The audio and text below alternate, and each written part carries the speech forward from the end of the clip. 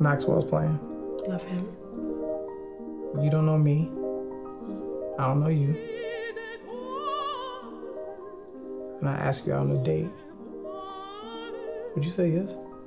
Everyone has been waiting for a season 3, so set the stage for us. Where do we pick up? How much time has passed? And where is Denise in her life right now?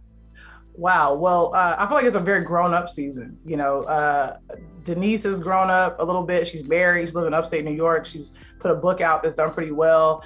And now it's the hard part begins. Now it's about balancing everything. It's about doing what her partner also is hoping for and wanting, which is to start a family. And also Denise and Dev, you know, don't get to talk as much or don't get to see each other as often as they normally do because now she lives a little bit further away, which I think all of these things feel very relatable to people who are, I think, in their mid to late 30s. It was just like, I think going in, I didn't anticipate how much of a collaborative environment I would be involved in. Coming in and being able to like create with some of the best creators felt like a dream come true. Obviously you and Naomi are the backbone of this season. Aziz and even Alan sort of take a back seat this season. So how did those conversations come about to have the focus sort of shift to your character? The funny thing was there weren't any big conversations about it. It just really, Aziz really wanted to deal with relationships, and he had been watching a bunch of foreign films about how they dealt with showing love and how it was not always sweet and nice and easy.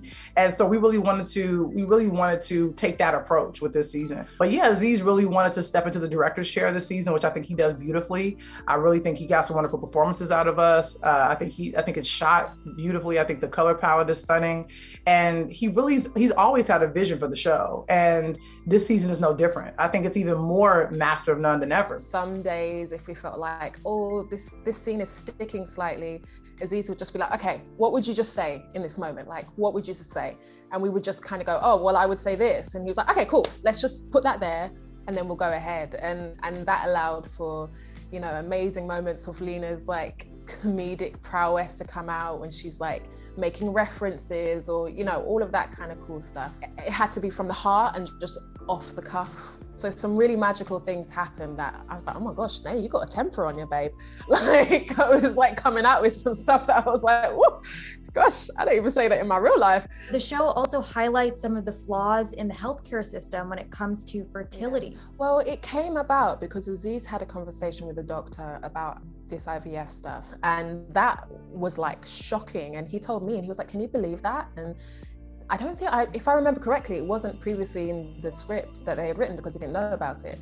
And so he was like, I feel like this is really important to put in. And like anything that we can do to kind of highlight some of the indiscrepancies within like the healthcare system or politics or whatever it is really important. I also want to talk about the importance of representation, right? This idea of visibility with this story. Can you talk a little bit about that? And also, you know, your character says it, you say it yourself in the show, all of this brown on brown love is beautiful. It is, you know, and I think that was an ad lib because I couldn't help it, but it was like, you know, sitting there with Dev and his love interest as well. For me, visibility is just the beginning.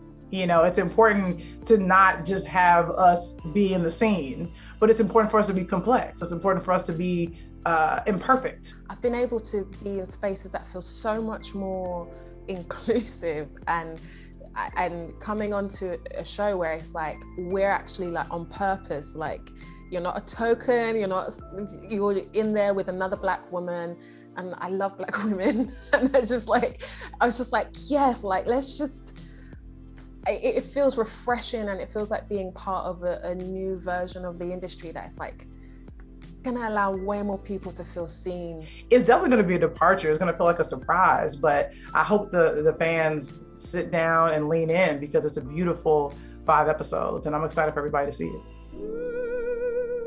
Yeah. I said yes, then I say yes now.